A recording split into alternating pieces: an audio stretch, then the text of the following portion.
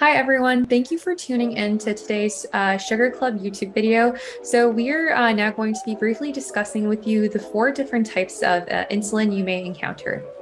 Okay, so the four different types we're going to be going over today include the rapid acting, short acting, intermediate acting, and long acting.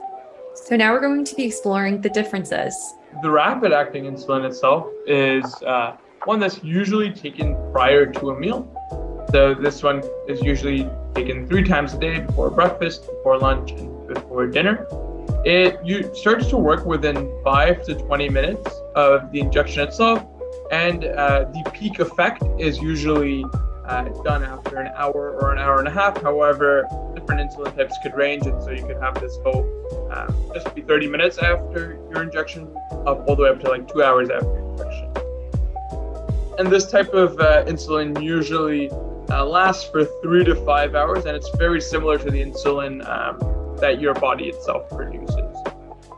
You might have seen this as either the Humalog or like NovoRapid pens, and it's usually taken to counter the effects of the carbohydrates that you take during your meals, and so it's usually set to the carbohydrate amount, and it will counter the effects of that like blood sugar spike you usually have after the meal. In a comparison, short-acting insulin, kind of similar to the rapid-acting insulin, but this one starts to work within 10 to 30 minutes, so it's a little bit of a longer time of onset. And then it peaks usually within 2 to 5 hours after the injection, again, depending on the different types. The one in the picture here is a Humulin R. And this type of insulin usually lasts just over 6 hours.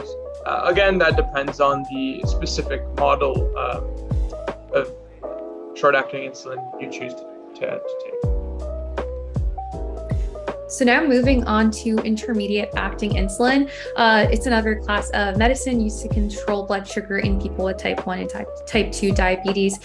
So intermediate acting insulin is often referred to as a background or basal insulin and can often appear to be cloudy in nature, thus needing to be mixed well. So this is because it contains a buffer that makes it work over a long time, resulting in a cloudy appearance. So it's usually administered before a meal. It can be taken in combination with short-acting insulin, and its action is typically initiated within 60 to 90 minutes of injecting, and is followed by a period of peak activity that occurs between 4 to 12 hours. So it usually tends to last for between 16 to 24 hours, but that once again depends on the type of intermediate acting insulin that you decide to take. So an example is neutral protamine hagedorn, so NPH, also known as isophane insulin. So that is a common type of intermediate acting insulin that you may see.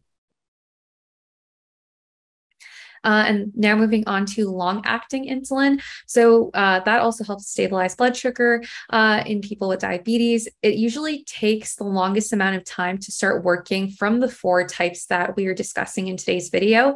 So long-acting insulin can take effect several hours after injection. So usually starts to work between 2 to 4 hours. Long-acting insulin does not have a peak time. So it works to regulate blood sugar levels at a fairly stable rate throughout the day.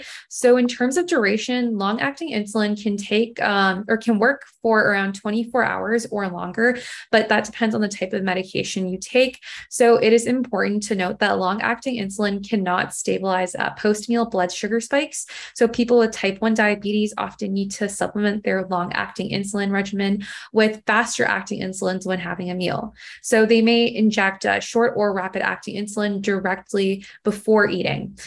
And then insulin glargine, sold under the brand name Lantus, Basaglar, and Toujeo, are examples you are probably familiar with.